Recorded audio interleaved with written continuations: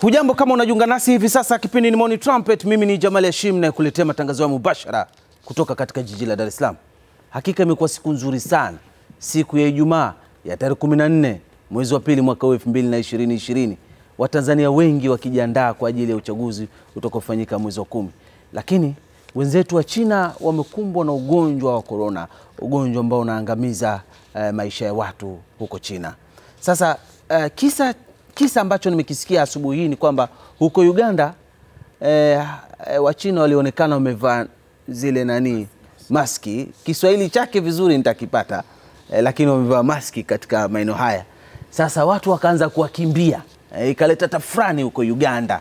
Lakini kumbe maskini ya Mungu walikuwa wamevaa tu kwa ajili ya kwa usalama wao. Watu wakaanza kukimbia kutokana na hiyo hali ambayo iko duniani, na kusababisha paka serikali kutoa tamko kwamba jamani, msiwatenge wezenu, hawana hivyo virusi ambavyo mnasema, wamevaa tu kwa ajili ya hali zao.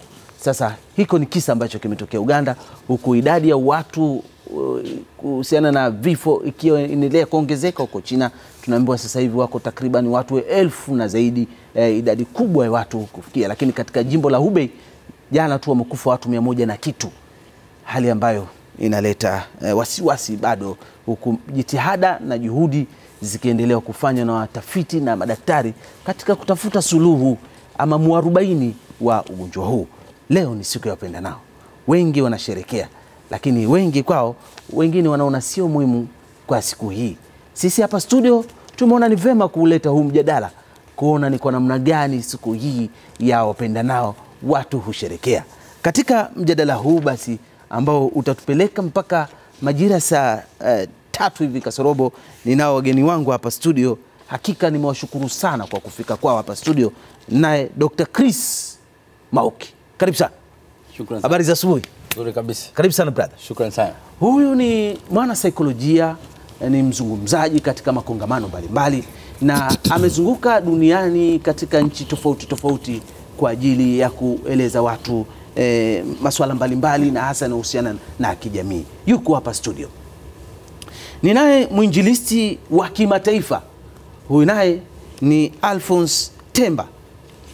Huyu ni mtu wa aina yake, ni mwana saikolojia na vile vile ni mwinjilisti wa vitabu vya dini. Amekuwa akizunguka maeneo tofauti tofauti duniani kwa ajili ya kueneza neno la Mungu, na amekuwa akikutana na watu tofauti tofauti kwa kuwapa ushauri, na wale wanaokumbana na matatizo basi akiwafariji na kurejea katika hali ya kawaida. Yuko hapa studio. Karibu sana. Asante. Habari za asubuhi? Nzuri tu.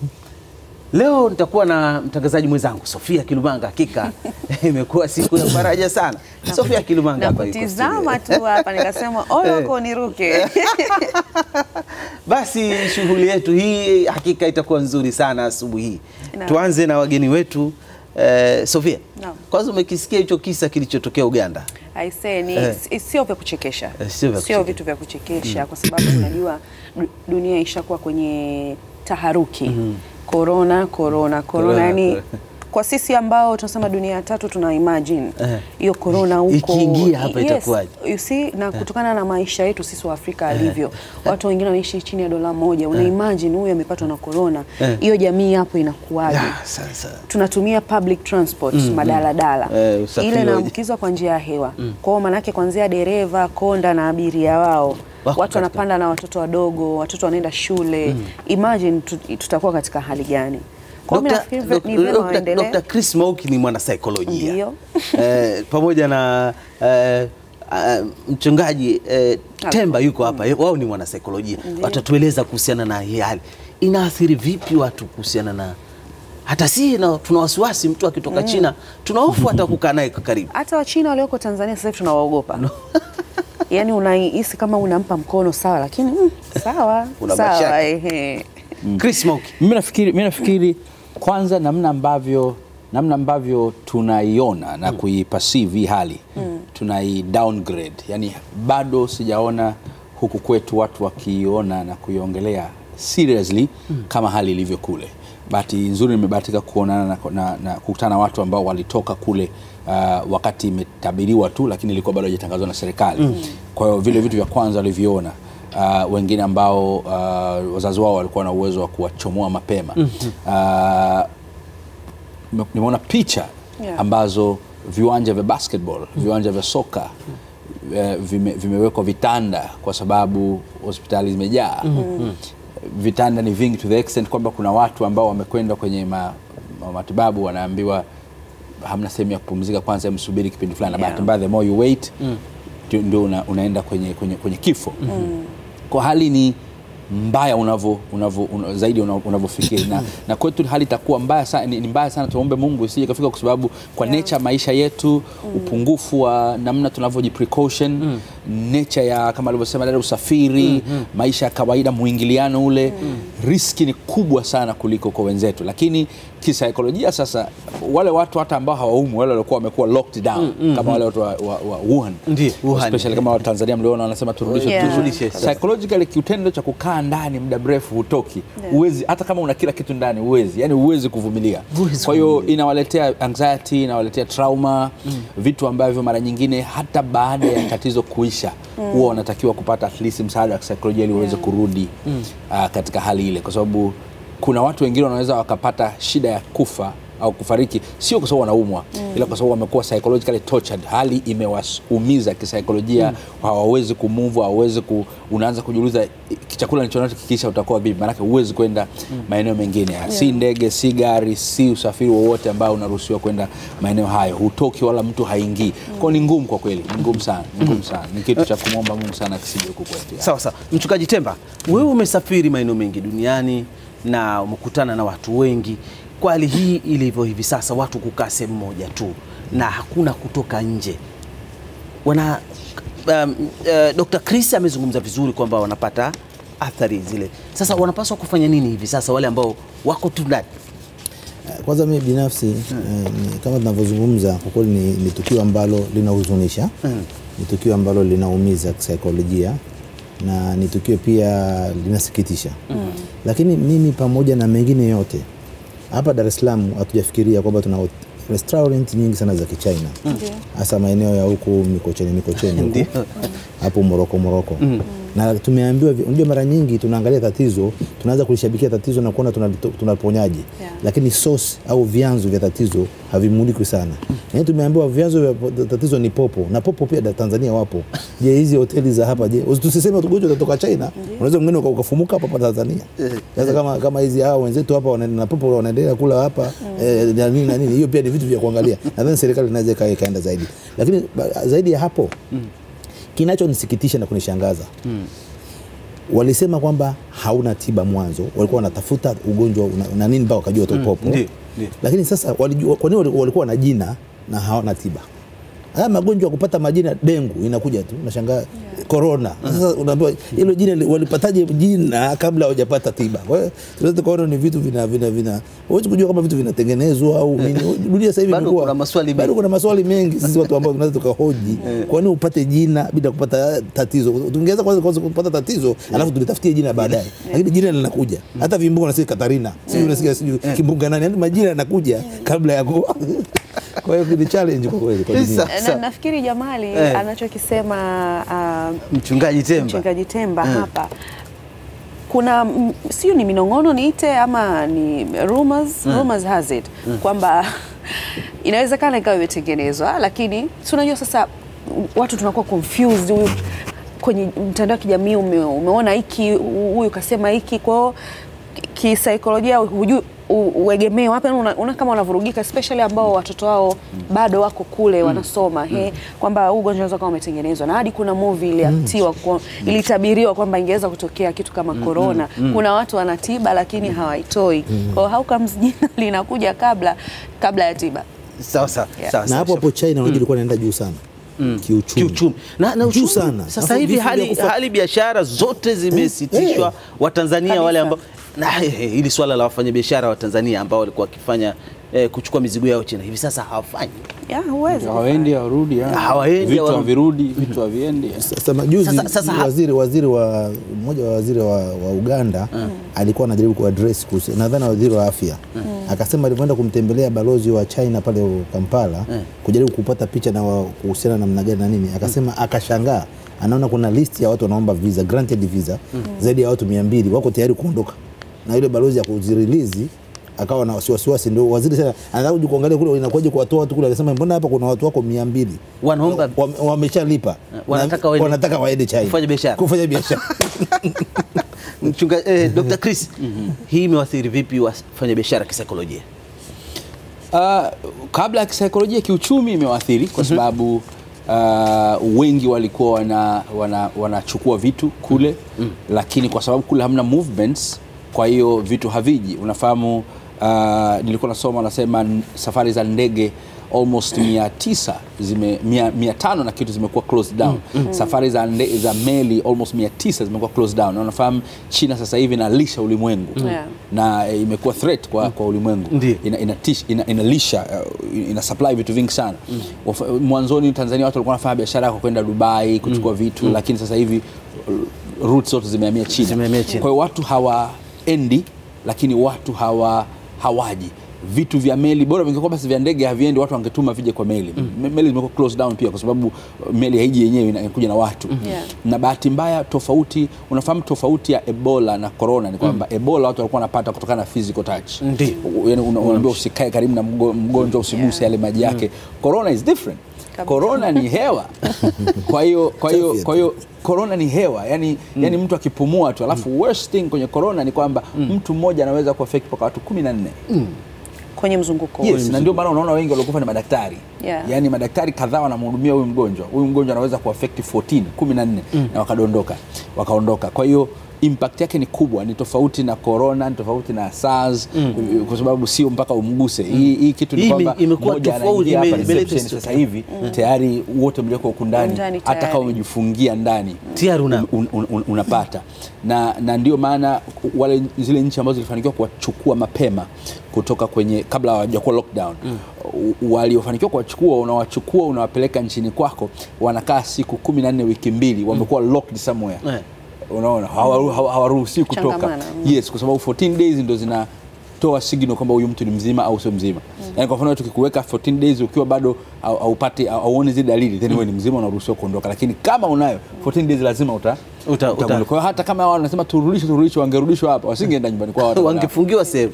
Do you think inatosha vile katika viwanja vyetu vya ndege kwamba wanapopimwa joto inatosha kusema kwamba joto lake kali, huyu atakuwa na dalili? Kitu kimoja ambacho watu wengi hawajajifunza kuhusu Corona au kijasemwa ni kwamba Corona tofauti na magonjwa mengine yalikuwa yana dalili zake ni zile zile. Kwa mfano Ebola, sababu ukienda Kigoma, ukienda Bukoba airport unapimwa kile yani cha joto kile, kwa sababu dalili za Corona za Ebola ni joto. Sasa dynamics ambayo ni complexity ya Corona ni kwamba dalili zinabadilika time to time. Yani leo itakuwa homa, kesho inakuwa kutapika, siku nyingine inakuwa kuharisha. Kwa hiyo mkisema tupime joto peke yake, kuna watu wengi ambao mtaona hawana joto lakini wana Corona. Kwa ndio inaita ugumu wa ugonjwa kuisha, kwa sababu dalili zinaenda zikibadilika, na ndio maana inasumbua madaktari. Yani leo inakuja kwa homa, kesho inakuja kwa kitu kingine. Kwa hiyo ni ngumu watu kusema ufanye kitu fulani kwa sababu unajibadilisha. Kwa kuna possibility watu wakahangaika wakabaki kwenye kupima joto, kumbe ina change. Kwa hiyo iko sababu sasa serikali iongeze utaalamu tofauti. Na kama ukiona wenye mabega makubwa wanahangaika na hiyo, ujue hali mbaya, teknolojia juu. Sasa wazazi ambao wana watoto kule ambao sasa hivi wako katika hofu na wasiwasi, wewe ni mtaalamu wa saikolojia, mchungaji ni mtaalamu wa saikolojia, mnawashauri nini? Tuanze na Dr. Chris. Kwa wazazi kwanza ni ngumu. Mimi personally juzi jana nilikuwa napiga simu kwa baadhi ya watu na wafahamu ambao najua wana watoto kule, kuongea nao. Wengine watoto wamefanikiwa kuja kabla, wengine wapo kule. Kwa hiyo cha kwanza cha kisaikolojia ni kwanza kuwa cool down, kwa sababu lazima wanakuwa na pressure. Unafahamu mzazi akiwa hajui chochote kuhusu mtoto wake ni shida kubwa sana, wanakuwa unsettled. Kwa hiyo tunawatia moyo na tunashukuru kwamba balozi alitoa ile statement kwamba wako vizuri na imekuwa lockdown ili kuzuia kutoka na kuingia. Lakini kitu cha muhimu cha kuweza kuwasaidia ni kuhakikisha wanapata taarifa kila wakati. Kila wakati. Nini kinaendelea kuhusu wale watu, taarifa ziko vipi, wanaendeleaje? Kwa sababu unafahamu kukikaa kimya na waletea uncertainty, hajui chochote. Lakini unapokuwa feeded with taarifa inawasaidia sana, na ikiwezekana unapata taarifa moja kwa moja kuhusu. Kwa hiyo unafahamu hata balozi mwenyewe anasema naye yuko lockdown, hawezi kufanya movement. Kwa hiyo lakini inawezekana kupata taarifa za elektroniki kutoka kwenye waliofungiwa wale kwenda kwa balozi, huku zitasaidia sana kwenye na kwamba wamesema kama nchi imewaashiwa kwamba wako katika mikono salama na wanahudumiwa na wako protected, then ni kitu pia kimoja wapo cha kujitia moyo. Sawa sawa. Mchungaji, tumalizia hali madai. Kwanza niseme hata kupanda ndege kutoka destination moja kwenda nyingine kufika ni miracle. Kwa maana uwezo mkubwa ni wa kimungu. Waendelee kumwamini Mungu.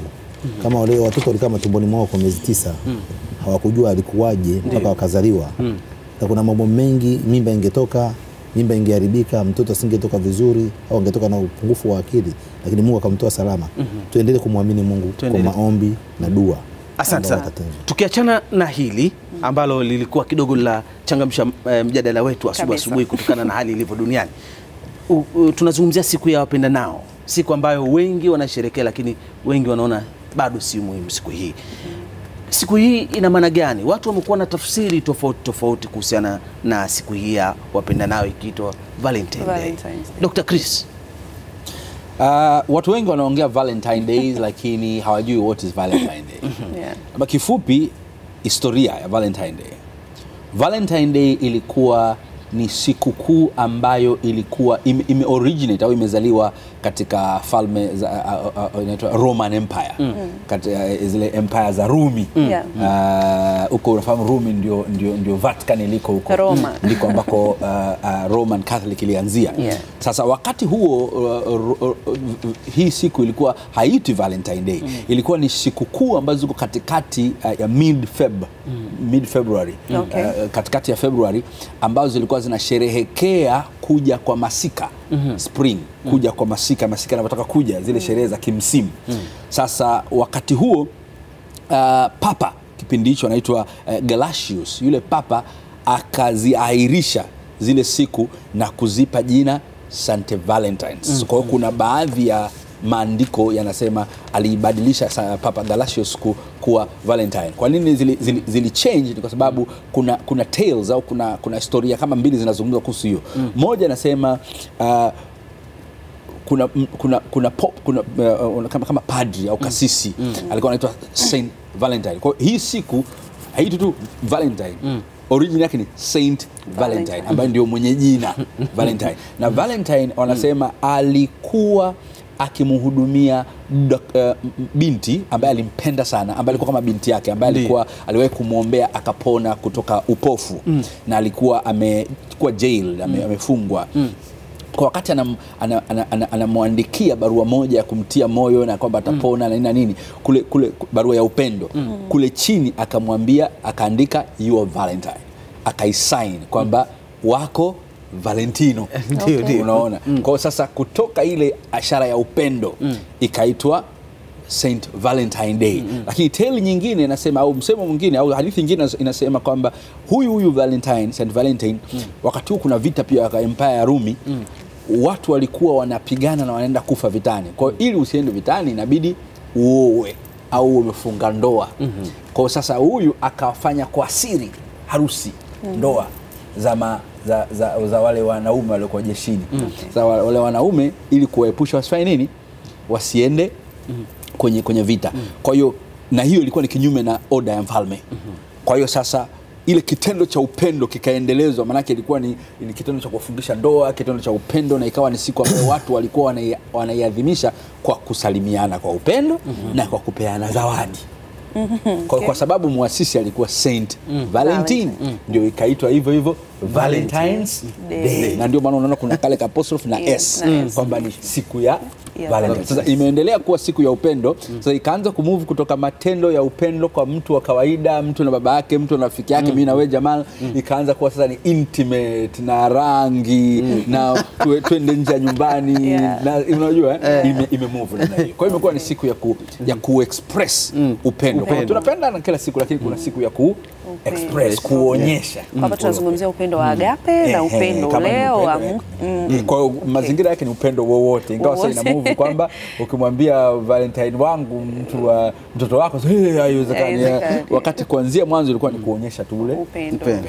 Sasa mchungaji, Dr. Chris katupitisha vema kabisa kwenye historia hiyo, na inaonekana kuna mambo yapo ya kiuchungaji na vitu kama hivyo.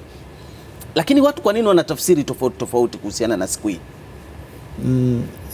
Labda kwanza mimi niseme hivi, si pishani naye sana dokta, lakini kumekuwa na story nyingi na ni mbali. Yaani kipindi imetokea, hii ni karne ya 3. Ni karne ya 3, na kama anavyozungumza ile Roma Empire, wakati tuseme Roma ndio kama sasa tunavyoona Marekani au China, ndio wako wakubwa. Na labda nizungumzie, niongezee kidogo kwamba vijana wote wakaanza, kuna umri unakuwa lazima upite jeshini. Kwa maana lazima uonekane, kazi ya kwanza ni kutetea Roma au kutafuta zaidi kuwa na nguvu. Kwa hiyo vijana wote walikuwa kama wako kamili, kwa maana sio kilema na nini, walikuwa wanachukuliwa. Sasa kulikuwa na mfalme ile Claudius wa pili ambaye aliona kwamba yani wale makamanda ambao ni wako shupavu zaidi ni wale makapera wasio na wake. Kwa hiyo alitamani sasa kwa upande wa makamanda kwamba wale ambao wanaingia kwenye jeshi kwamba wasioe, akapiga marufuku kusiwe na ndoa. Ndio kulikuwa na huyo kasisi au padri Valentine ambaye aliendelea kufanya, alipinga, alikuwa kama mwanaharakati. Kumbe wanaharakati hujaanza leo. Kwa hiyo ina maana kama wanapambana na serikali. Serikali imetoa order, kuna wanaharakati naye wamekataa kwa kupitia hiyo, na kwa sababu alikuwa ni kasisi, ina maana anafahamika zaidi. Unajua watu vyombo vya habari vilikuwa vingi, kwa sababu yule kasisi sasa ndio ulimfahamisha ajulikane. So alichofanya ni kwamba aliendelea kufunga ndoa kwa siri. Aliendelea kufunga ndoa kwa siri, kwa hiyo mwisho akakamatwa, akatiwa gerezani. Kama alivyozungumza, historia inaonyesha kwamba akiwa gerezani aliandika barua akaandika kwa dada mmoja ambaye alikuja kumtembelea na alikuwa na tatizo kama ya macho, akamalizia kuandika Valentine Day, kwamba Valentine Day wako ndio amekupa barua. Ikaanza kusherekewa duniani kote by that time. Lakini msingi zaidi ni kwamba tunachoona hapa ni tofauti. Hata nilipokuwa nakuja na gari nimeona, sitaki kusema radio gani, naona hata wanahabari wanatakiwa kujua at least hata format ya radio ya nini maana hichi. Kwa sababu watu wengine wanakuta sasa hivi wanasema binti yako kama kikuaga usimruhusu sijui nini, yani watu wameanza kufanya kama sasa hii ni kusherehesha au ni ku upgrade mambo ya ngono au mambo ya mahusiano hata kwa wanafunzi. Lakini mimi nilikuwa nafikiri labda tungechukulia kama ni ukombozi wa ndoa. Kama kulikuwa na ukatili, kwa sababu ile mfalme alizuia ndoa zisiwepo, alafu akafikia mtu sasa akawa mwanaharakati kusababisha akafa kwa sababu ya kufungua ndoa ziwepo. Na kwa maana hiyo mimi nilikuwa nafikiri kwamba kama wewe mama mlikuwa muelewani sana, ningetumia sasa nafasi hii kwamba mama, hebu twende kwenye hoteli fulani tukae tunywe soda, twende sehemu fulani kama tuko ufukweni, yani ku revive ndoa yako, zile ndoa halisi, sio mapenzi. Sio mapenzi. Kwa hiyo zile ndoa wenzetu tunajua sasa hivi, nashukuru Mungu siku hizi wakuri hawapigani tena. Labda ningesema labda sasa hivi wangesema sasa hivi hamna tena kupigana kama zamani, ndio mapenzi eti ndio kumpiga mtu ndio akupende. Kwa hiyo mimi nilikuwa nafikiri ina deal zaidi na masuala ya ndoa, kwamba ukombozi katika ndoa, ukombozi katika mahusiano ya watu waliooana kama wanandoa, na si mambo ya girlfriend na boyfriend, sio mambo ya kwenda party, si mambo ya kufanya mapenzi kabla ya ndoa au mapenzi katika ujana wa mwanafunzi. Unaanza sasa wewe bala umepelekwa shule kwa gharama kubwa, sasa ndio unaanza kutumia na message sijui hani sweet nini. Unamwita mtu hani wakati hata kazi huna, godoro huna. Kwa hiyo mimi nilikuwa nafikiri labda ni ukombozi wa ndoa. Mchungaji, kwa muktadha huo tuko sawa kwamba Valentine sasa manake labda pengine inabadilika kuendana na muda labda ama tuseme nyakati, si ndio? Imefika sasa wakati imekuwa ni sehemu ya kuonyeshana upendo baina ya wanandoa. Mchungaji, utajibu swali hilo la Sofia. Tupumzike kidogo na kisha tutarejea tena tupate matangazo. Leo ni siku ya upendanao. Watu wengi wanasherekea, lakini wengi licha kwamba tunasherekea, lakini wengine wanaona bado sio muhimu kwa siku hii. Niko hapa na wageni wangu tukijadili sana masuala haya. Ninaye Dr. Chris Mauki, mtaalamu wa saikolojia, alikadhalika ninaye mchungaji wa kimataifa Alphonse Temba tukizungumzia kuhusiana na tafsiri au maana ya siku hii. Sofia Kilumanga alikuwa anamuuliza swali mchungaji wa kimataifa Alphonse. Sofia. Naam, nilikuwa namuuliza mwinjilisti swali kwamba kwa muktadha huo kwamba Valentines ina base kwa watu ambao wako ndani ya ndoa. Lakini wako watu ambao ni single, kuna watu wengine wako above 18, watu wazima, pengine wamekaa pamoja kinyumba na wamezaa watoto, wanajihisi wao Valentines inawahusu watu wa namna hii. Sisi tunaona kwamba Valentines ni deliverance, ni ukombozi katika masuala ya ndoa kwa ujumla. Lakini tunavyozungumzia ndoa, ili kuwe na heshima ya ndoa, ndio kuna zile taratibu za ndoa. Kwa sababu sisi si wanyama kwamba unakuwa huna mwelekeo. Otherwise sasa tutakuwa kama wanyama. Kutakuwa hamna respect na ile thamani ya ndoa. Thamani ya ndoa inakuja ni pale mme na mke, kama ni wanne kama Waislamu wanavyosema, au Wakristo mmoja, lakini ile ndio thamani ya ndoa. Lakini hata kwenye Biblia ukisoma Isaya 4, maandiko yanazungumza kwamba nyakati za mwisho wanawake 7 watamtaka mwanaume mmoja. Na ndio maana unaona kwenye kizazi kama cha sasa hivi, na wanawake wanazidi kupata elimu sana, wanazidi kuwa naweza kujitegemea sana. Kuna fujo nyingi sana. Kwa mtu anaweza kusema mimi sasa sitaki kuolewa. Mimi ni boss, ni mkurugenzi, mimi ni doctor, mimi ni professor, lakini namtaka labda doctor some fulani, so and so. Niwe naye kama leo siku ya leo tu same fulani. Basi niendelee na maisha yangu, nitakula mimi na gari yangu na maisha yangu. Hata maandiko yanasema hivyo, nitakula chakula changu, nitafanya, lakini nataka niitwe tu kwa jina lako. Nataka tu nitumie ile surname yako. Basi ndio tunavyoona sasa hivi. Na ndio maana sasa hii tunaweza kuona faida kwamba tunarudi kwenye ile nature. Thamani ya ndoa sio ufuska. Thamani ya ndoa ni kuiheshimu ile ndoa na taratibu za ndoa na kuvumiliana. Na ni watu tofauti, Mkuria, Mchaga, Muhaya, Mhehe, Makonde sijui nini, wanakwenda kukaa pamoja, wana culture tofauti. Unaacha vitu vyote vya familia yako, ukoo wako, unakuja kusubmit. Na katika kusubmit mnavokwaruzana, mnavojani, kuna vitu vingi sana vinatokea, ndio zinaanza kuvunjika. Sasa hii ndio zinatukumbusha hapana, kulikuwa na mtu alikufa kwa ajili ya kufungisha watu ndoa. Sasa wewe usiamue kuacha ndoa yako kwa sababu ya hivi vitu vidogo tu na mambo ya kisasa. Kwa mimi nilikuwa nafikiri labda tungekuwa na hiyo, ingetusaidia sana kwamba tuna renew vipi ndoa zetu. Ni kama passport, sasa hivi tunapata passport nyingine mpya. Una renew vipi mahusiano yako? Na wale vijana ambao wanatamani, unajua sasa hivi watu wamepanga na mambo ya mitandao. Mitandao ni mizuri lakini mibaya sana. Nilikuwa na rafiki yangu mmoja ngambia, kwa nini wewe? Akasema sasa hivi nimewapeleka 10 kwenye finali. Kwa hiyo najaribu kuendelea kuangalia tabia. Sasa unaona tegemea mitandao ingetusaidia. Anakuambia I have 10 of them and they are now in the final. Kwa hiyo na maana anajaribu kuangalia sasa sijui yeye ana vigezo gani vya kuwachuja kuendelea nao. Lakini sasa mimi sidhani kama hii ndio hiyo. Na sasa unaweza kukuta watu wanapoenda kwenye mitandao wanachukulia kwa direction hiyo. Na mimi nasema no. Hata vitabu vya dini vyote haviruhusu. Dr. Mauki, na swali lingine jamali kwa Dr. Chris Mauki. Sasa Valentines shako sikia upendo. Ndio tushapiga mstari mwekundu kwamba ndio hivyo. Nini kifanyike ndani ya siku hiyo? Is it ni process kwamba sio kwamba ndio leo tena sasa mume karudi na maua, karudi na tuzawadi na bla bla pale, mke wangu zawadi yako Valentines, kisha siku imekwisha, ama ni process? Pengine unatakiwa ufanye hivyo throughout the year mpaka hiyo siku inafika ndio maadhimisho. Tell us, huwa nini kifanyike ndani ya Valentines? Kwenye maisha kuna mifumo ambayo imewekwa ya tofauti kidogo.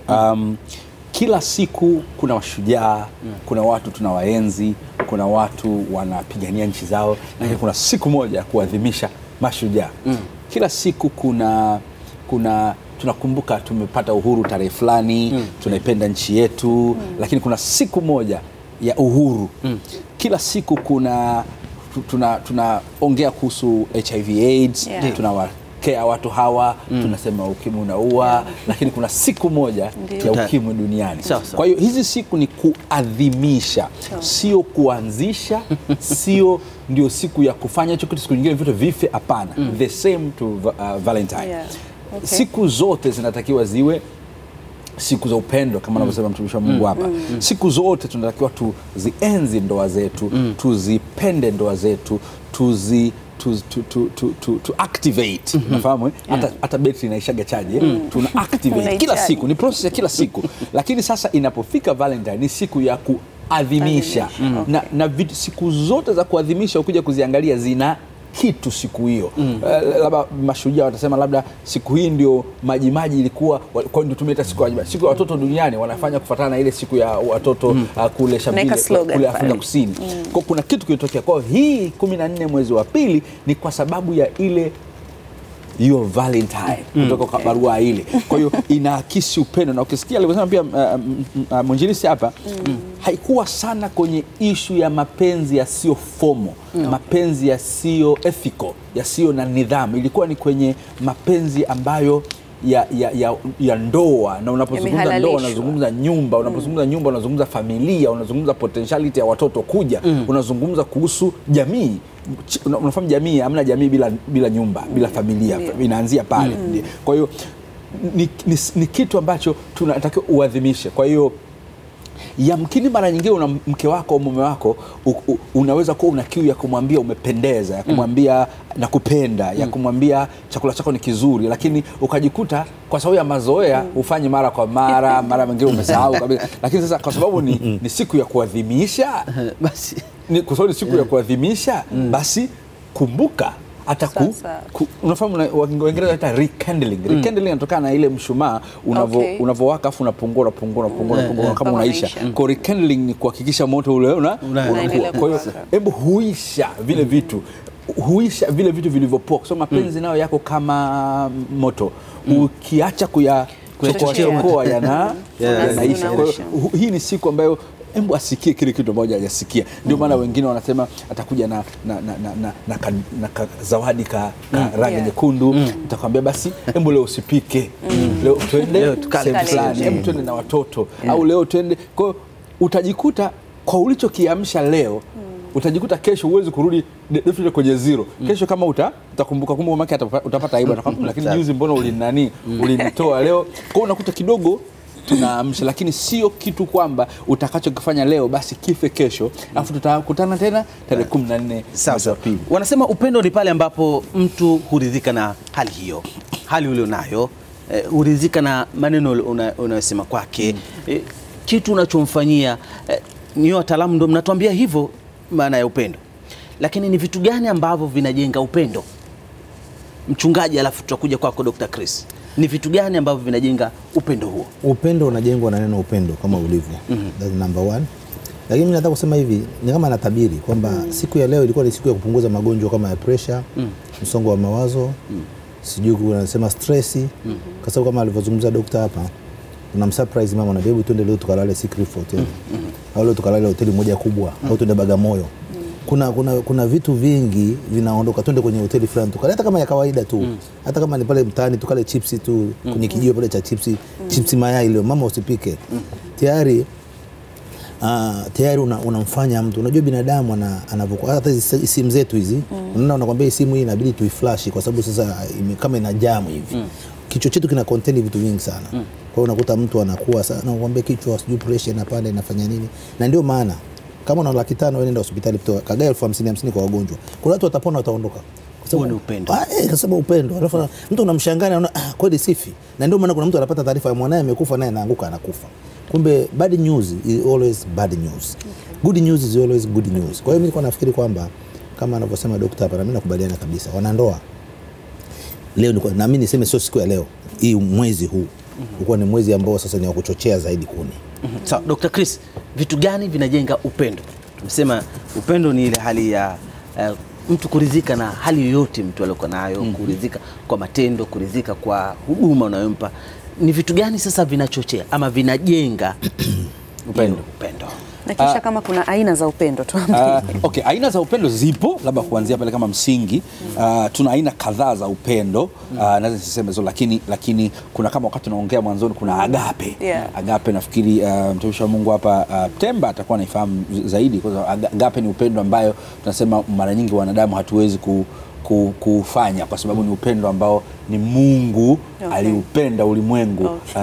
Allah aliupenda ulimwengu hivyo, yani ni ule upendo ambao hauangalii feedback, hauangalii unaleta nini. Yani anaupenda alafu haulinganishi na chochote na hahitaji ulipe kwa sababu hata ukilipa huwezi. Ukimwambia kwa nini amependa hamna explanation, lakini ndio maana anasema ni Mungu peke yake ndio maana unafanya dhambi lakini anasema bado anaweza kukusamehe. Ingekuwa wewe Jamal umepewa uwezo kusema nimekusha kuvumilia sana, haiwezekani. Na ndio anasema Mungu sio Asumani. Lakini kuna upendo unaitwa phileo. Phileo ni upendo sasa ule wa friendship. Friendship sasa ndio ule tulikuwa tujuani, tumekutana kwenye kipindi, alafu kesho nakushukuru bwana Chris, vipi unaweza na familia yako ukaja kwetu, unasemaje, mara tumeshaanza bwana una laki moja hapa umenikopa, tumeweza kuwa mabesti, unajua mabesti, ukishakuwa mabesti ndio sasa phileo, urafiki. Lakini pia kuna erotic sasa ndio pale kwenye romantic. Ndio kuna vile vitu ambavyo kwenye yote hapo fulani akikwambia uone issue sana, lakini akikwambia yule anakupenda unaona kwa sababu kanipatia. Ni erotic pale ambapo unafahamu phileo, rafiki anaweza kukaa pale na hapa hata kama ni binti Sofia na Jamala kakaa pale akakaa hapa, lakini ikiwa erotic aliyekaa hapa na hapa unamwambia mbona umekaa mbali, sogea hapa, mbona umekaa mbali, yani na hapa paka mgusana kidogo. Hiyo ni erotic. Sasa kwa ziko aina nyingi za upendo. Sasa bahati mbaya sana watu wengi wanafikiri kwamba upendo unajengwa na mambo mazito, mambo makubwa, mambo fulani, ndio maana utasikia ndoa gani imevunjika, kuna mtu kafumaniwa, yani unafikiri ni mpaka fumanizi, mpaka fulani amechepuka. Upendo unajengwa na vitu viduchu. Mimi ni mshauri wa ndoa. Ndio watu wanafikiri ndoa nyingi zinavunjika. Unafahamu unasema ndoa imevunjika maana upendo umevunjika. Watu wanafikiri zinavunjika na mavitu makubwa sana. Wakati kumbe unakuta ni vitu vidogo ambavyo bahati mbaya vinafanyika kwa muendelezo. Nisamee afu kesho nisamee ile kesho kuta nisamee. Sasa unasamee nini, mbona anaendelea vile vile? Kwa kile kitu kinamong'onywa mpaka mmoja anashindwa kusustain. Kwa kuna vitu vidogo, kwa mfano kuexpress hisia kwamba umepika vizuri, asante, umevaa vizuri, asante, nimependa ulivyoonekana, nashukuru, please tafadhali naomba unisaidie. Kuna watu ambao hawana hivyo, alafu wanaona kama ni kawaida kabisa. Leta maji, toa hii, na njaa mimi, nini inapikwa leo? Kwa nini huyu analia? Amemaliza kula, mtu toothpick ziko wapi? Naomba maji ya kunawa. Alafu amenyamaza. Kwa unakuta mama wengine anabidi sasa ajipendekeze kuuliza vipi umekionaje? Naambia kama ukiona amekwambia hivyo, unajua kuna kitu kimechelewa kusema. Umekionaje? Au hivi unaonaje hapa, hii nimependeza? Sasa pamoja na hivyo kuna ambao hata hawajui, hata akipewa mteremko hivyo umeonaje? Uko poa. Akienda kubadilisha na hapa je, hata hapo uko poa. So unashindwa kujua which is which. Vitu vidogo kama hivyo vinamfanya huyu anaona hujali hisia zangu. Na bora mwanaume, sasa hiyo ni kisaikolojia, bora mwanaume afeel kwamba hujali hisia zake kuliko mwanamke. Impact ni kubwa sana kwa mwanamke kwa sababu wao wanawake ni emotional being, watu wa hisia kuliko sisi. Ukimwambia Jamal umependeza, hata kama amependeza haimsumbui sana, lakini usipomwambia imsumbui sana.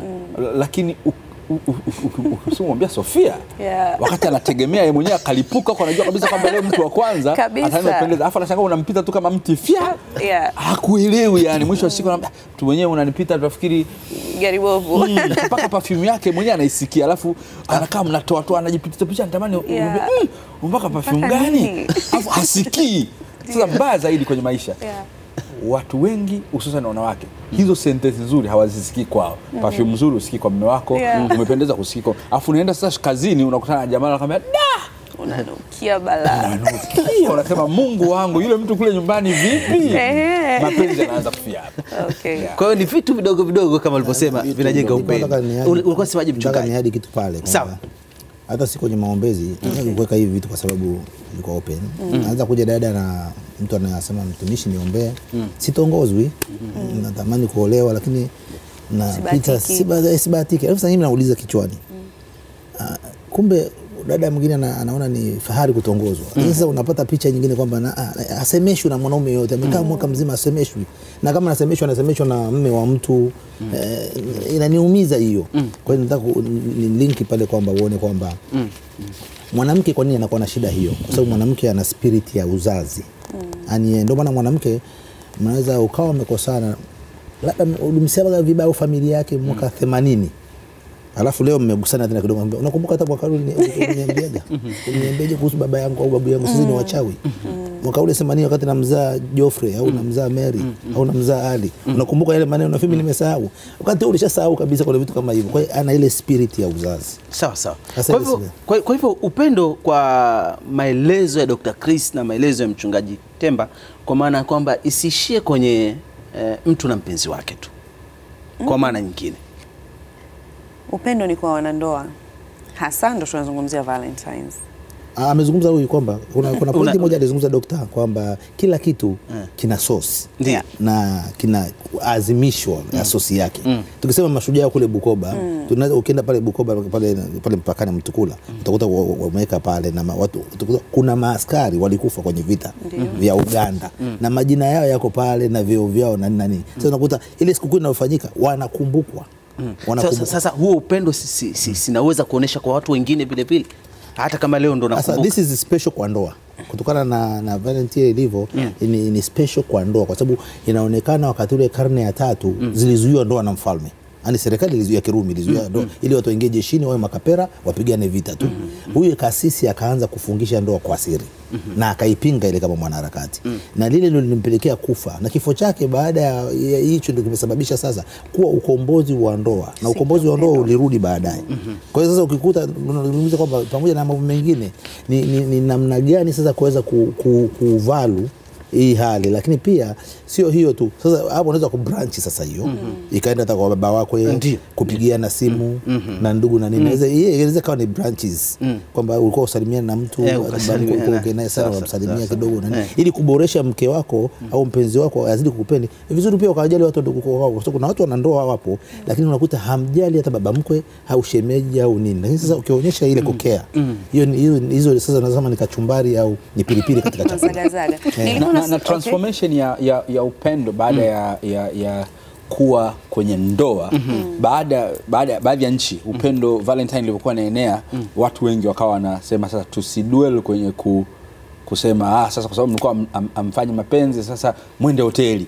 Sasa kwa sababu unafahamu ukija kufanya tafiti kuna Valentine moja iliangukia Jumamosi, alafu Jumapili mimi nilikuwa na drive asubuhi kwenda church mapema sana, yani barabara nzima watu walikuwa unaona mapema 11:30 12 watu wana nguo nyekundu wametoka kwenye sehemu za guest house lodges. Yani asubuhi wanawahi bajaji wanaenda kwenye kituo cha daladala. Ni kama siku ambayo hata kama ulikuwa unalala mwenyewe yani umekosa nini? Unaona, tunaondoka kwenye ile notion ya sambaza upendo. Kwa utaona kuna watu ambao wanasambaza upendo wao kwa wengine ambao wamekuwa unprivileged, wamekosa ule upendo siku ya Valentine. Wengine wanakwenda kwa watoto yatima, wengine wanakwenda kwa wajane.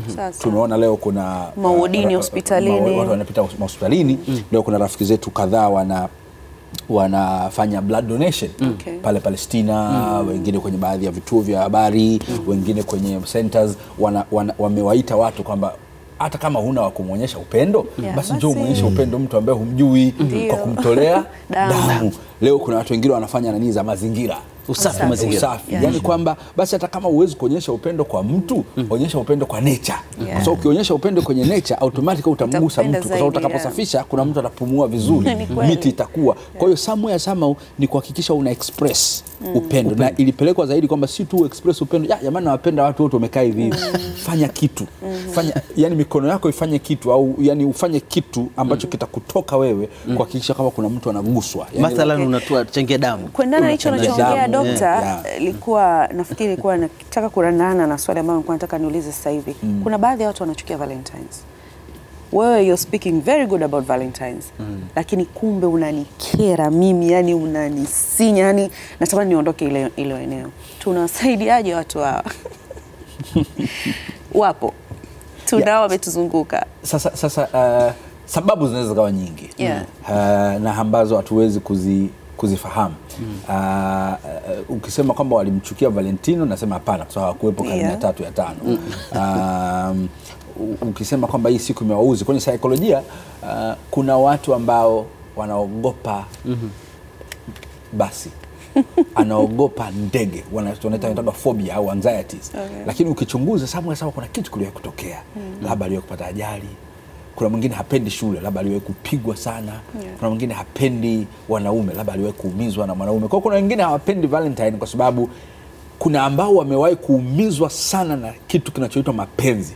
Kwa hiyo chochote kinachozungumzwa ambacho kinaendana na love. Unafahamu kuna mtu anaweza kaumizwa na mpenzi wake kwa sababu ya kitu kilichotokea. Huyo mtu alikuwa amevaa rangi fulani ya shati, akachukia hiyo rangi milele.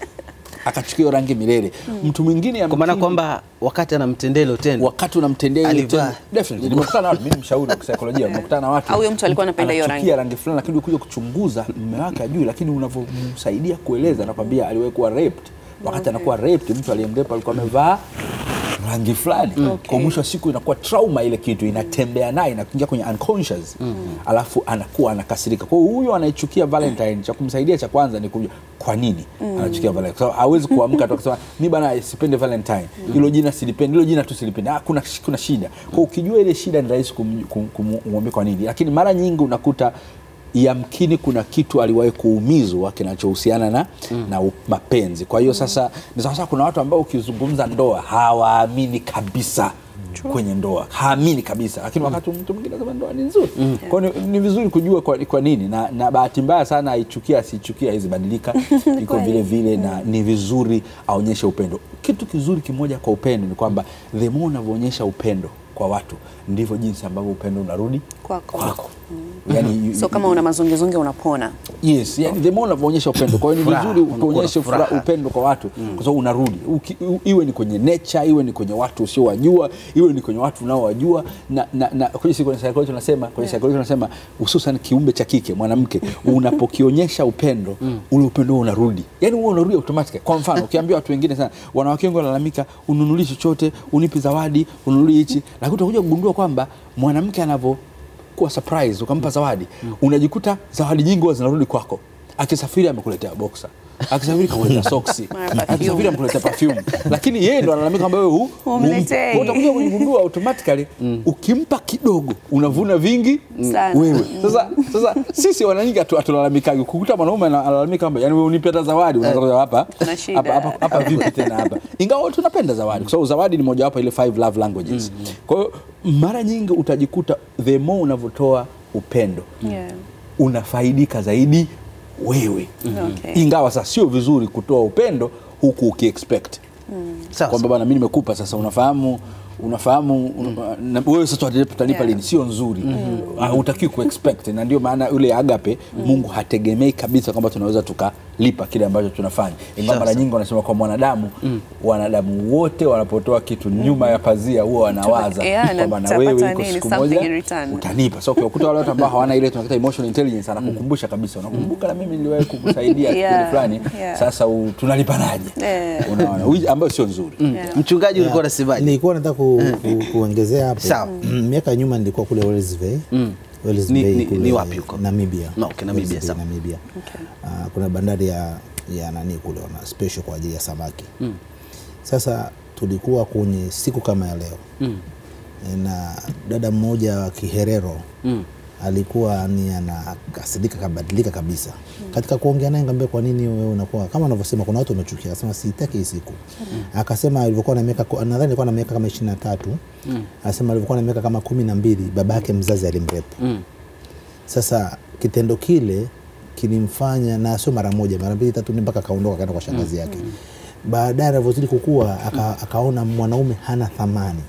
Ndoa alizaliwa tu kama bahati mbaya. Ndoa haina thamani. Na hata akiolewa ana wasiwasi anaweza kazaa mtoto wa kike, hiyo spirit ikarudi tena. Kwa hiyo ndio unaweza kukuta kama alikuwa anasema dadangu hapa, kuna watu wanaweza kukuta ana kitu au ana history au ya baba yake au mama yake au ndugu yake imetokea, anaingia kwenye hilo kundi hilo.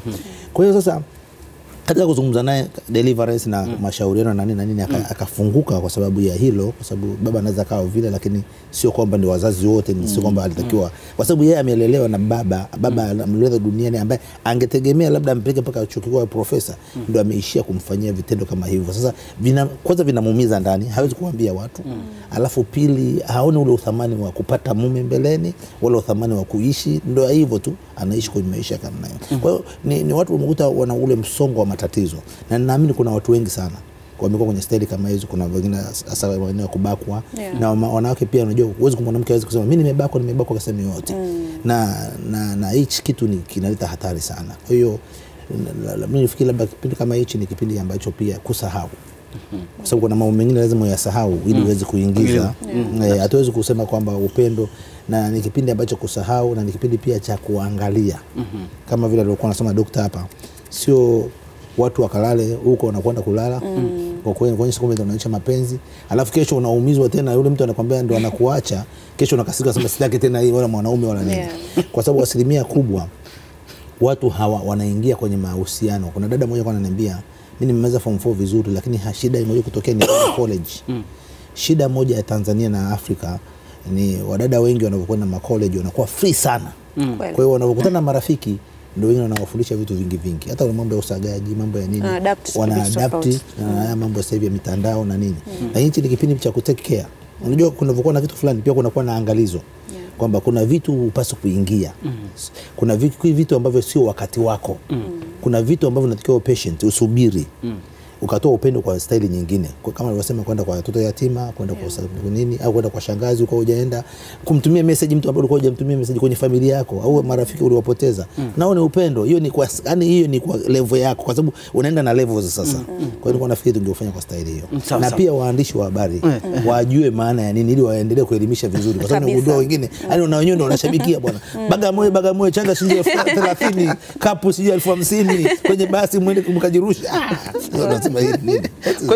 Nafikiri hiyo inakuja na kitu kimoja ambapo ningependa nyote mwinjilisti na Dr. mnijibu. Valentine zinasherekewa tofauti kuendana na maeneo, tunasema culture ya sehemu. Sasa recently wa Tanzania tumekuwa ni watu wa, especially vijana, tumekuwa ni watu wa kukopi kila kitu. Yani kama unaigilizia mtihani na kopi hadi jina lako hadi nukta unavyoweka.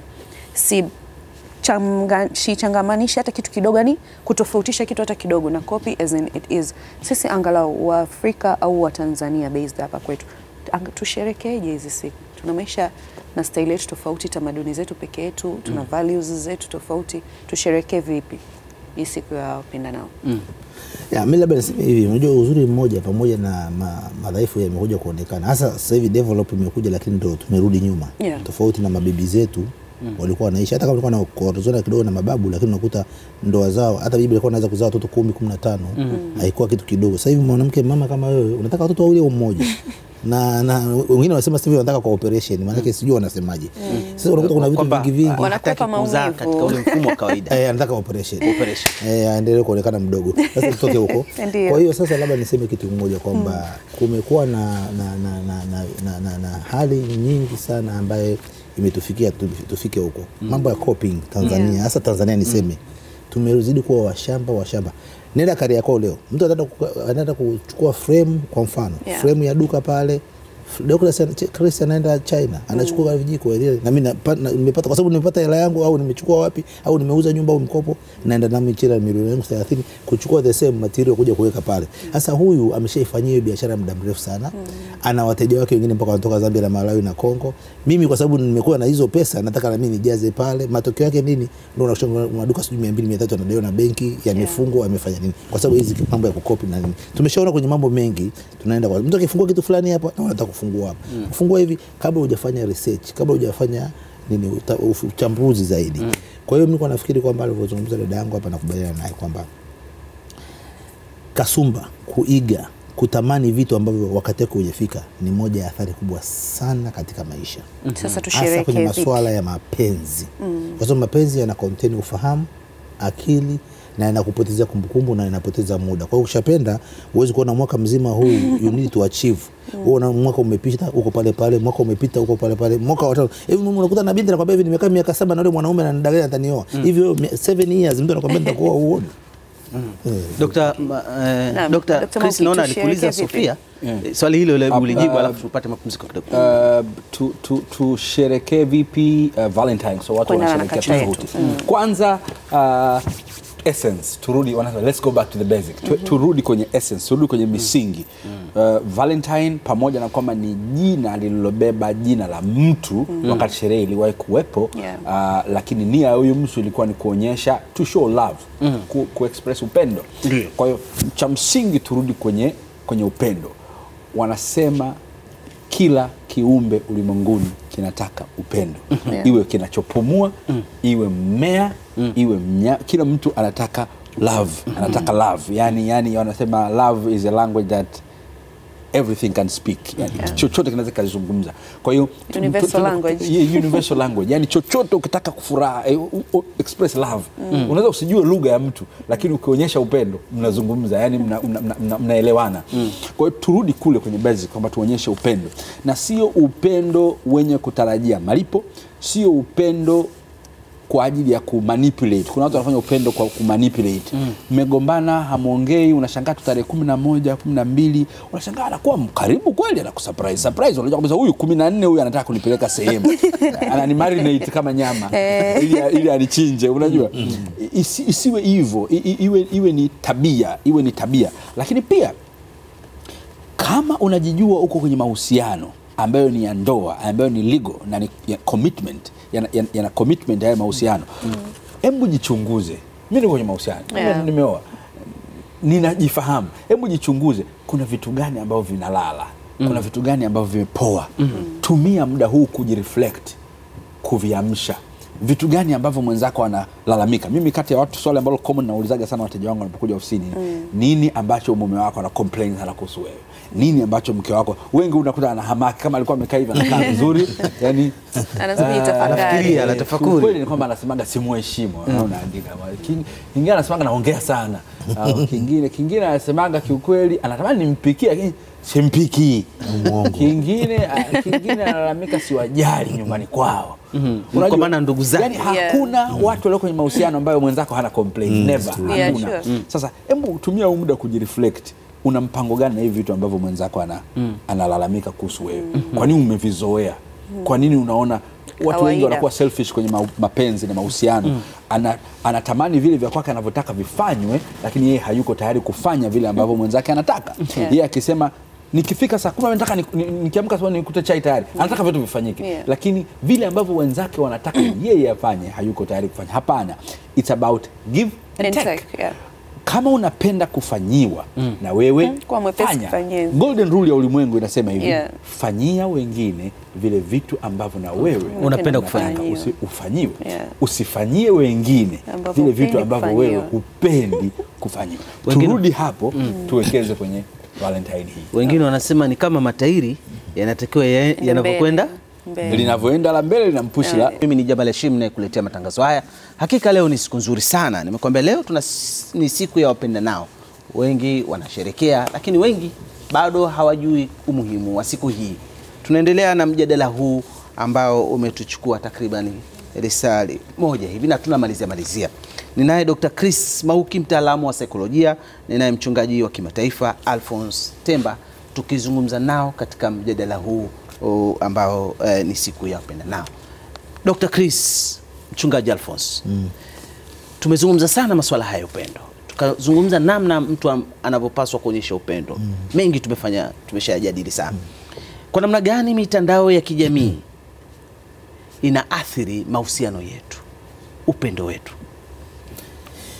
Tuanze na mchungaji Alphonse, tutakuja kwako Dr. Chris. Na labda niseme kwamba kuna athari nusu kubwa na kuna mafanikio nusu makubwa kwenye mitandao ya kijamii. Issue ni namna gani wewe una passive au unachukulia mitandao ya kijamii. Ni namna gani, kwa sababu unajua kuna kitu tunasemaga ushamba. Kuna watu wanavyoona kwenye mitandao, kwa sababu kwenye mitandao unaweza kuona matukio yanaunganishwa wewe. Na sasa hivi kuna style fulani unakuta kwenye mitandao ya kijamii mtu amerusha tu picha hata alitoe maelezo. Kaikokota huko, kairusha tu hivi. Kaikokota huko, kaungaunga, kairusha tu huko. Sasa zile tafsiri unaendelea nazo wewe. Kwa mfano labda niseme hivi, wale ambao wamezaliwa miaka ya nyuma kidogo, kuanzia 70 kushuka chini au 80 kushuka chini, miaka ya nyuma wazazi wetu ilikuwa ikifika mwezi wa 6 na mwezi wa 12, sio Wachaga tu kwenda kwao. Kila kabila watoto wanapelekwa kwao vijijini kwenda kusalimia bibi na babu, na unajifunza vitu viwili vitatu kule, unaona mazingira ya nyumbani, culture pia unaiona, na wengine wanajifunza kilugha kidogo cha kusalimiana na nini na nini. Na sasa hivi wengi tuko Dar es Salaam tumekuwa ni watu wa hapa, wote tumekuwa kama Wazaramu wa Kwere. Tumekata mawasiliano. Sasa hivi sisi mwalimu wetu mkubwa ni mitandao ya kijamii. Na kwenye mitandao ya kijamii ni namna gani sasa ule ufahamu wako unavyochukua, namna gani sasa wewe mwenyewe unavyokuwa na ule uelewa. Na upendo ni kitu cha msingi sana.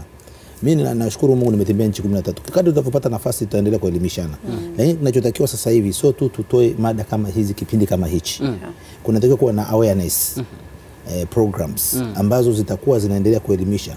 Na labda tupitumie muda huu pia kuomba Azam na management iweze kuweka vipindi fulani pia, dokta kama hivyo anaweza kuja kuelezea. Dr. Chris Mauki. Yes. Tunapata nafasi kuja kuelezea sio tu mambo ya mahusiano, lakini katika hii ili kuelimisha jamii pia. Naye toa ofisini kwake anasema hivi na hivi, kuna familia nyingi zingesikia kwenye vipindi kama hivi vya kijamii, watu ingesaidia sana. Kwa hiyo labda pia na nyinyi mlibebe hilo kwamba mlione mnafanyia vipi. Na labda niseme hivi, nchi kama Switzerland, nchi kama Denmark, kama Sweden, mfungwa akifungwa ndani jela analipwa mshahara. Ukitoka nchi za Scandinavia, ukitoka unalipwa mshahara dola 200, nategemea dola 300.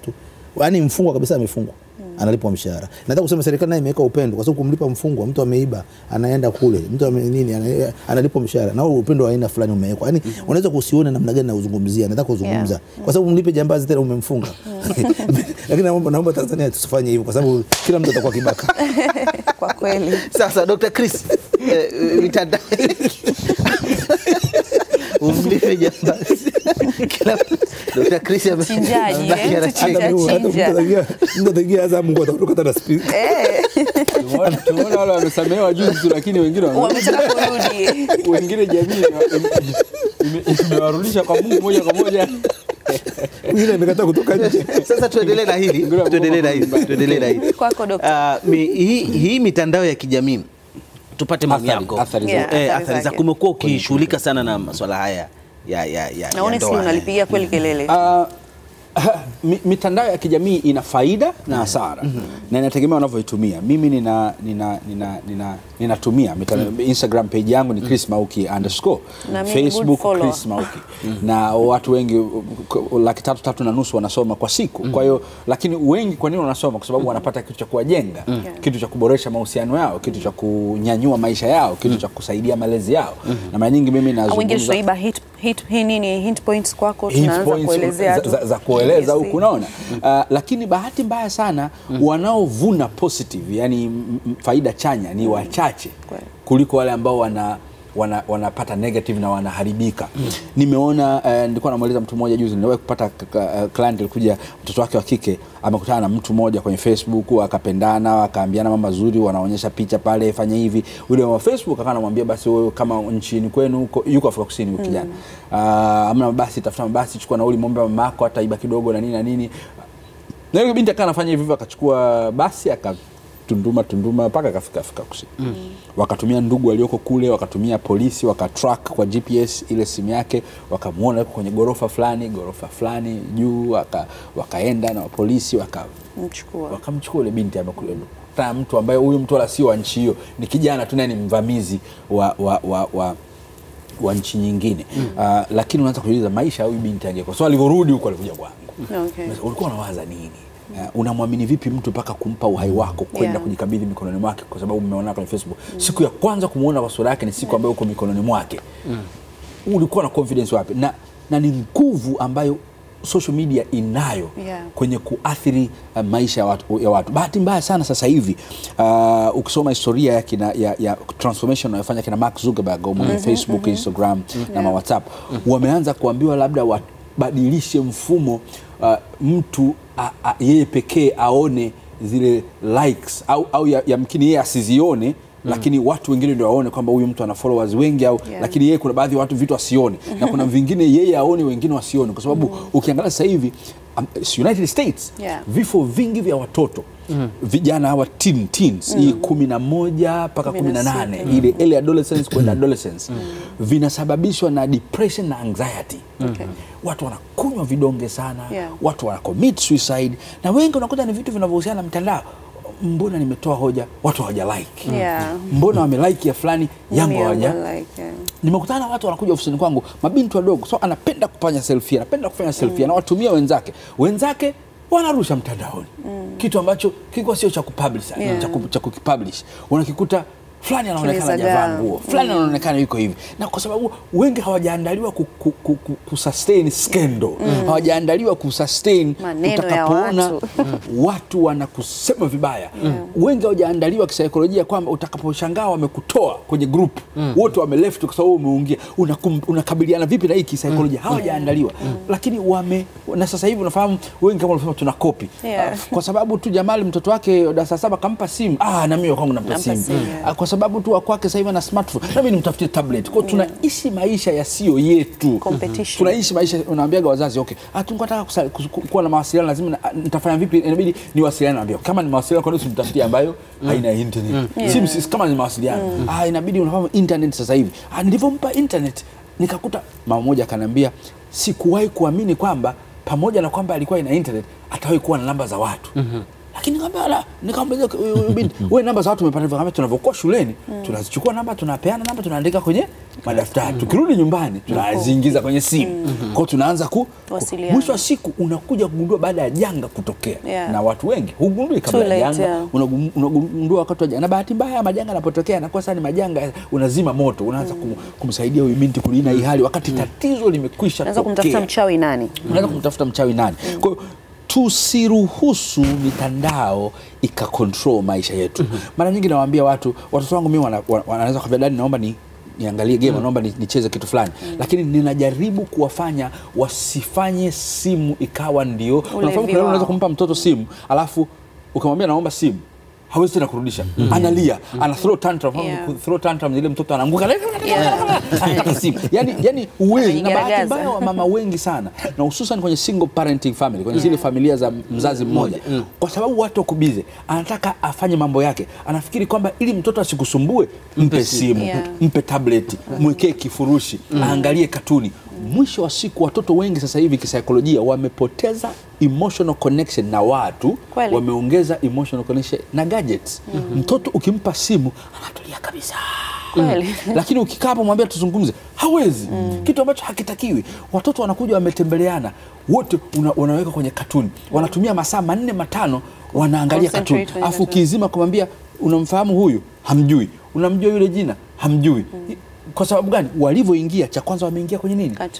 Wazazi tuongeze ukaribu na watu, inaitwa social interaction, na sio ukaribu na simu. Na kwa jinsi ambavyo tunawalea watoto wetu hivi, wanakuwa mwisho wa siku wanafikiri upendo ni kwenye ndani ya simu. Na ndio maana unakuta ni rahisi sana mtu akathamini simu kuipokea wakati tunaongea na sisi kuliko kusamini maongezi yetu. Kwa nini? Kwa sababu wanakuwa huyu ni muhimu. Hata kama huyu alikuwa anakupiga mzinga, yani huyu alikuwa hana umuhimu, anakupiga tu una buku ya karibu hapo. Icha kufanya kuwa mlevi. Kwa sababu tumekuwa addicted. Na naambiaga watu, kama ambavyo pombe ina addiction, kama ambavyo madawa yana addiction, kama ambavyo masturbation na vitu kama vina addiction ya hospitalini, vile vile gadgets ndio maana sasa hivi tunapita kwenye makampuni tunafundisha kitu kinachoitwa digital balance. Digital balance, kama ambavyo tunawaambia watu kufanya balance ya ukitoka kazini kaa na watoto, ukitoka asubuhi kimbia kidogo, balance ya maisha. Sasa hivi tunahama huko, tunaanza kuambia watu kuhusu digital balance. Hebu ukifika nyumbani funga laptop, hebu ongea na mke wako. Ukifika nyumbani weka simu pembeni, hebu muulize mtoto wako shule ilikuwa. Kwa sababu watu harakosa digital balance. Sasa hivi ni kawaida, unaweza kwenda sehemu watu wametoka wanaenda kula sehemu, alafu wakifika wakishaoda kila mtu yuko na simu. Kikishafika unakuta mtu yuko tayari asofukuze nzi aendelee kwa simu. Mwisho siku kimepoa. Yani tumetekwa na gadgets kuliko watu. Daktari, kiasi cha kwamba mtu akipoteza simu unamwona anaumwa. Mtu akipoteza tu simu, bado likiisha anakuwa ni sawa sawa amefungwa pumzi. Yani bado likija, yani kuna watu sasa hivi wanatembea na charger. Yani akifika sehemu hivi cha kwanza kabla ya kusalimiana anaangalia kuta. Wapi kuna nini? Au nani ana power bank? Wapi kuna socket. Yani sasa hivi wanasema kuna watu wengine wanawahi hata makanisani. Anawahi mapema, anampenda Mungu, kumbe anawahi sehemu yenye nini? Yenye socket. Kwa sababu charge ikikatika anakuwa kama moyo wake ni bahati mbaya kuna mstari mwembamba sana kati ya kuwa non-addictive wa simu na kuwa addictive. Mstari mwembamba, ndio maana watu wengi akisha cross hajiamini bwana wewe umelemazwa na simu, na bado bwana sio kweli. Na ndio maana sasa hivi wanandoa wengi wachache sana ambao utawaambia mume wako hakomplain kuhusu simu au mke wako akakwambia hakomplain. Wengi wanakubali kwamba simu imekuwa shida. Na bahati mbaya sasa hivi hizi gadgets zimekuwa chanzo kikubwa sana cha kuvunja. Dr. kwa jinsi wapo vongea, kuna watu hasa sisi vijana, ndo hizi ndoa za sisi vijana tunasema nataka kuwa single mother, nitalea tu watoto wangu. Tunapenda sana kupotosha ukweli. Kitu chongea ni 100% ukweli na ndivyo kilivyo. Lakini kuna mimi dhana ya kwamba unaniambia nisimpe mtoto wangu smartphone, how? Mimi naweza kumudu kumpa. She is my child. Ni wa kwangu. Usinifundishe kulea. Tunaona watu kwenye social media wanatukanana kabisa. Ni wa kwangu. Wakati nimebeba mimba ulinisaidia. Wakati nimeenda kujifungua ulinisaidia kulea. Ulikuwepo. Mimi mwenyewe unaona, alafu kuna kundi la watu linatokea linakusapoti kwamba wamezidi hao bwana. Atakusaidia, yeye ndo alikusaidia, mwacheni fulani. Bahati mbaya sana kwenye social media tunaambiana sana hivyo, lakini madhara yanapoanza hayajagi kwenye social media. Ni sawa sana mtu baby amenunulia, baby kantoa, baby tuko Dubai, ila ukiachwa hayajagi, hiyo ni siri yako, unajua.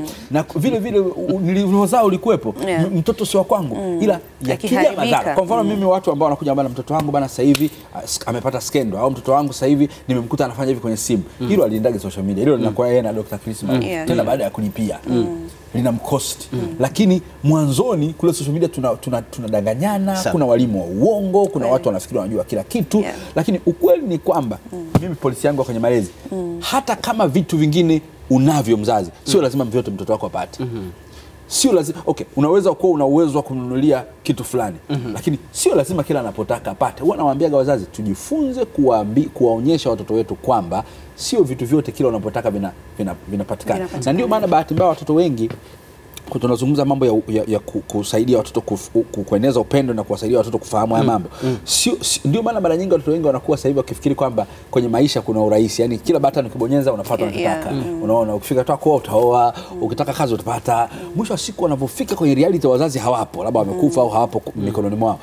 Ama ule uwezo haupo tena. Anafika point anakuta kwamba kuna vitu havifanyiki, kuna vitu vigumu. Yani kwa mfano unaweza kwenda ku apply ukatafuta kazi mwaka hujapata. Hawajawahi kufundishwa kwamba unaweza ukakosa. Yani issue uvumilivu, wewe ni shahidi. Sasa hivi issue ya uvumilivu hata kwenye mahusiano watu hawataki. Hata ile zamani ulikuwa unaenda unaapa, kwanza unaonekana mjinga, hataki hata kuizungumza. Unamvumilia huyo. Sasa Dr. Chris na mchungaji, umezungumzia swala la mitandao vizuri sana. Kwenye mitandao ni kwanza kusema kitu kimoja pia. Tunaweza kuona pia mahusiano yanavunjika kwa message tu. Mtu anakutumia message, kwanza leo basi nimefuta namba yako. It's over. Na mmewesti. Lakini pia labda niseme kitu kimoja, dada yuko hapa pia. Labda nimpe challenge kwake. Kuna msemo ambao unajua tukitaka kupona ni kuwa wazi. Sisi ambao viongozi wa dini tunapenda kuwa wazi. Vitu vya kuficha ficha vinaleta shida. Kwa mfano mimi nikitoka hapa na Chris, ngambia naomba nipe lift, labda naenda chuo kikuu, naenda Tegeta tuseme. Tunaweza tukasalimiana kidogo, tukafika hapo tukaanza kuongea mambo mengine ya maisha. Wewe unafanya kazi gani? Nafanya kazi hii. Umesikia biashara hii, umefanya biashara hii, umesikia, mpaka tunafika Tegeta na niacha. Lakini kuna msemo unasema kwamba wanawake wanapokutana, asilimia kubwa wanaongea mambo ya mapenzi tu. Ni mambo ya mapenzi, ushosti. Mapenzi. Mapenzi. Hivyo ushakutana bwana namna gani? Alishakupeleka wapi? Amesha style hii. Sasa mimi nimesema hivi, kama wanawake wana hiyo style, kinachojaa ufahamuni mwako ni hayo. Kwa hata ukizaa watoto, wewe vitu vingine unaweza kaona tu style hiyo. Lakini mambo mengine yanalemaza. Na ndio maana unakuta wadada wengi, mtu anakaa miaka 5 anasema mchumba wangu kaniacha. Nani? Miaka 5 mingine ukishafikia miaka 40 huna uwezo wa kuzaa tena. Na labda niseme hivi, matokeo yake ni nini sasa? Wanaanza kutafuta kupitia mitandao ya kijamii tena kuendelea kushauriana mambo hayo. Mnaelewa? Hayo. Na kama ni kweli ningeweza kutoa ushauri mmoja tu kwa kina dada, hasa wale ambao wanategemea kuingia kwenye mahusiano na kwenye ndoa. Kama una mtu ambaye unakubaliana naye au una mpango wa kuoana na umeshakaa naye mwaka 1.5, huoni dalili, hebu angalia mapema kuangalia kama utatafuta utaratibu mapema kabla hujaumizwa. Ndio. Asante sana mchungaji. Sasa ngoja kidogo Jamali, mara moja wakati mwinjilisti hapa amezungumza, maisha ya binadamu yana contain asilimia ngapi ya mapenzi? Kwa sababu wengine wanakuambia asilimia kubwa sana, ndio maana ukiumizwa kidogo, hata Jamali akiumizwa kidogo nyumbani hapa akija atakuwa mkali, yani vurumai tuta front time. Ikoje? Kwa kifupi huwa mtazamo wa kisaikolojia tunasema asilimia 60 ya moyo wa mwanadamu umekamatwa na mambo yanayohusu relationships. 60%. Alafu hiyo 40% ndio inaingia kazi, ndio inaingia madeni, ndio inaingia furaha, hasira. Sasa na ndio maana utakuja kugundua ulimwengu wote asilimia mtu akipata shida kwenye eneo la mahusiano, kuna uwezekano mkubwa sana maeneo mengine ya maisha yake akapata shida. Kwa mfano, unaweza Jamal kazini ukapata shida. Kama uko vizuri kwenye mahusiano yako nyumbani, utatiwa moyo, utashangaa una pressure lakini inashuka, anakuambia bana kama Mungu alikusaidia ukapata hii kazi ya Azam, Mungu atakusaidia kupata nyingine, unashangaa unakuwa stable. Lakini Jamal huyo ukiharibu kule, unashangaa huku unapigwa warning letter. Mbona siku hizi uperform? Mbona siku hizi una mawazo? Mbona siku hizi unachelewa kazini? Mbona siku hizi huko mtanashati? Watu wengi sana ulimwenguni ambao walikuwa matajiri makubwa na wakafanikiwa sana, walivyoharibu huku kwenye mahusiano, huku nako kuliharibika. Kwa hiyo shuleni mtoto akiingia akaanza mahusiano mapema lazima anafeli. Utajikuta kwa sababu asilimia 60 ni kubwa kuliko 40. Kwa hiyo 60 na uwezo kuharibu sana maeneo mengine. Kwa hiyo mimi huwa nasema mahusiano ni vizuri mtu kuyalinda. Kama una ndoa ni vizuri uilinde, kwa sababu ikibuma unaharibu kila kitu. Sasa Dr. Chris, umezungumza vizuri pale, nirejee kwenye masuala ya mitandao. Iweje sasa hivi kuna wimbi kubwa la watu kwenye mahusiano wanaweka mahusiano yao wazi, hasa kwenye mitandao ya kijamii? Iweje? Nafikiri tunarudi kule ulisema Sofia kwamba tunakopi vitu vingi na vitu vingi vinavyokuja kutoka West vinakuja, wanasema huwezi kuzuia teknolojia na uendelevu wa teknolojia, unaita globalization. Huwezi kupinga, ni sawa sana wimbi la maji. Utake ustake itakuja. Kwa hiyo ni vizuri watu kuandaliwa. Bahati mbaya wengi hatujaandaliwa. Imekuja Instagram, imekuja Snapchat, imekuja Facebook, imekuja hichi. Hatujaandaliwa, lakini kwa sababu hata wazazi wengine ni mtu mzima hivi, mbona yeye unajua kutumia, unakumfundisha hapo unashangaa na kesho selfie kaeka profile kweli. Mbona nimebonyeza kimeenda, mtarudishaje? Mwambie baada akirudi hicho kimeshaenda. Kwa wengi hatujaandaliwa. Sasa bahati mbaya sana kwa kule kuto kujua, tunafikiri kwamba ni ujiko, ni sifa kila mtu kujua kila kitu unachokifanya. Okay, huwa nasema pamoja na kwamba una maisha yako, jitahidi chochote ambacho unaruhusu watu wajue kwenye public kiwe less than 20% ya maisha yako. Sasa wengi fanya hivyo, wanafikiri jamii inatakiwa kujua 80%, alafu 20 ndio ubaki nayo wewe. Kuna vitu vingine havina haja.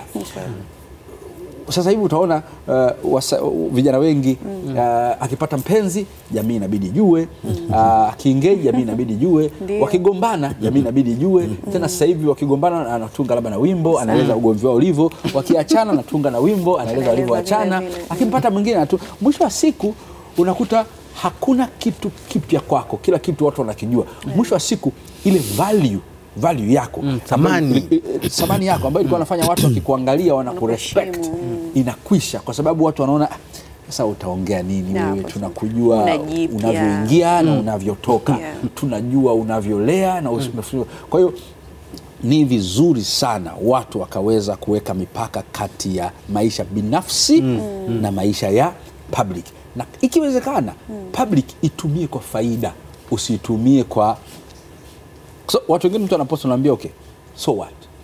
Yani tumedo alafu nini yani utapata hela au itakufaidisha, utakupa pongezi au umejionyesha kitu ambacho. Na bahati mbaya the more unavyopenda selfie na the more unavyopenda kupost inakuwa addiction. Yani kuna mtu ambaye yani kama leo hajaposti anaona bado maisha hajakamilika, yani bora kwanza apost ndio ale. Inakuwa addiction. Kwa hiyo ni vizuri sana kujizuia, self control. Mchungaji unasemaje sasa? Under 18 maybe, ama watu ambao kwa umri ambao haujafika wao kujihusisha na mahusiano. Tukianza na mwinjilisti afu tutakuja kwa dokta. Watu ambao hawajafika hawajafika rika la kuwa na mchungaji mahusiano. angejibu swali lako, naona muda umetutupa mkono. Okay. Mchungaji tunaomba ungejibu swali la Sofia tumalize kipindi. Ndio naelekea kumuuliza kwa watu ambao wako under 18 ama mtu ambaye jamii bado haijaruhusu huyu ajihusishe na mahusiano, ndio tunawasaidia vipi? Kwa sababu mimi mbali na tunachokifanya huwa nafanya vipindi vya watoto. Sometimes unaweza kwenda shuleni mwalimu ana complain. Unasikia story ambao unaogopa. Yani inakuwaje? Pengine ni wazazi hawazungumzi na watoto. Kuna wazazi mwingine anaacha mtoto anajilea, maana wapo watoto wanajilea. Nyumbani baba yupo, mama yupo, lakini watoto wanajilea. Dada, labda watoto analelewa na dada, lakini dada naye amechoka na hivi swali mchungaji la tunasaidiaje watu wa rika kwa hili? ufupi niseme hivi, mimi nimekaa Botswana 5 years. Wana gazeti linaloitwa Daily News, wana deliver free kwa kila mtu, lakini asilimia 50 to 60 ni awareness. Ngoja nikueleze, unaweza kuwatunza watoto vizuri kwa maadili kabisa ya dini zote vizuri, bado mtoto akitoka nje anakutana na kitu kinaitwa fashion, wanafunzi wanamfundisha na anaona raha kufundishwa huko nje pia. Lakini awareness kwa maana vipindi vya program, na labda niseme hivi, media nyingi sasa hivi lazima zitengeneze awareness media, program nyingi kwa ajili ya kuelimisha jamii. As long mitandao inavyozidi kuleta, msaidie serikali na nyinyi pia private sectors muweze kuleta pia vipindi vingi vya kijamii vya kusaidia sana. Kwa sababu unavyowasaidia ndio mtu anaanza kupata ule uelewa, kumbe hii is wrong. Kwa sababu sasa they compare how ili waweze kupona. Shukrani sana mchungaji Alphonse Temba kwa kushirikiana nami. Asante sana Dr. Chris Smoke. Shukrani sana. Sofia Kilumanga nilikuwa naye katika mjadala huu aina yake, na leo tulikuwa tunazungumzia siku ya wapendanayo. Wengi wanasherehekea siku hii, lakini baadhi yao hawaoni umuhimu wa siku hii, lakini yote tunasema tunasambaza upendo kwa jamii kwa namna yoyote ile, aidha kwa kufanya shughuli, kwa kufanya kitu ambacho kitamfurahisha mwingine. Mimi ni Jamal Hashim, nilikuwa nakuletea matangazo haya tangu saa 12 tulipofungua, nikiwa na mwenzangu Sofia Kilumanga katika mjadala huu aina yake, na hivi sasa nahitimisha, lakini usiende mbali, burudani ya kishindo itakujia muda mrefu.